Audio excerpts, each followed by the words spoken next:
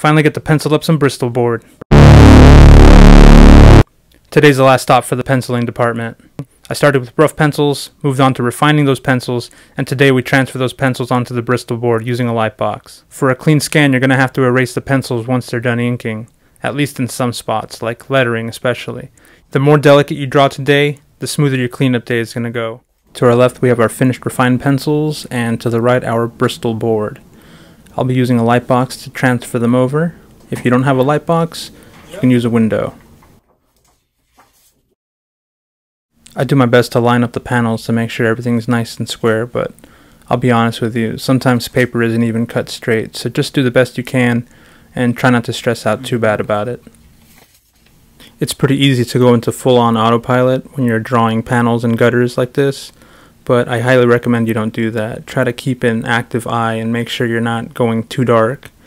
Same thing goes for the guidelines on the letters. Try to keep them really light, but definitely do throw them in, because even if you're tracing the letters onto the Bristol board using the light box, it's still good to have them as reference, and you can just take them out with a kneaded eraser down the road. When it comes down to inking the letters, trust me, you'll be glad you took this extra step. Alright, now this piece of Bristol is really starting to look like a comic. This is the only segment of this video that's actually drawn in real time, just so you can get an idea of the pacing you want to have when you're lettering. It's easy to get lost in all this time-lapse stuff and have an expectation that this thing is kind of flying on by, but the truth of the matter is, lettering takes time. You want to go nice and slow, and you want to pace yourself and definitely make sure you maintain a rhythm as you work. I like to work from the top down so that you don't smear, but as long as you're careful, it's not that big a deal. You can kind of hop around, but I do like to start with some of the smaller word groupings to warm up onto the larger ones. And bam, there you go. Lettering's done. Now with all this out the way, we can get on to our pencils.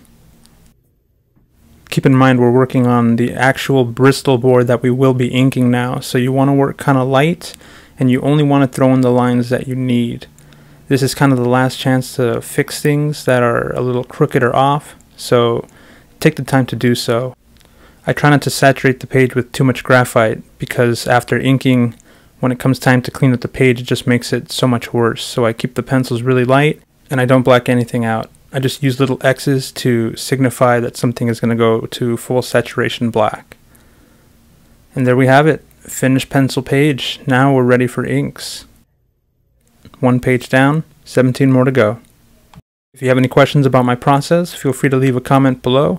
If you dig these videos, tell a friend, and if you want to support the channel, check out the links below. We've got a gum store road where you can check out our books and follow us on social media. Alright, go make some comics.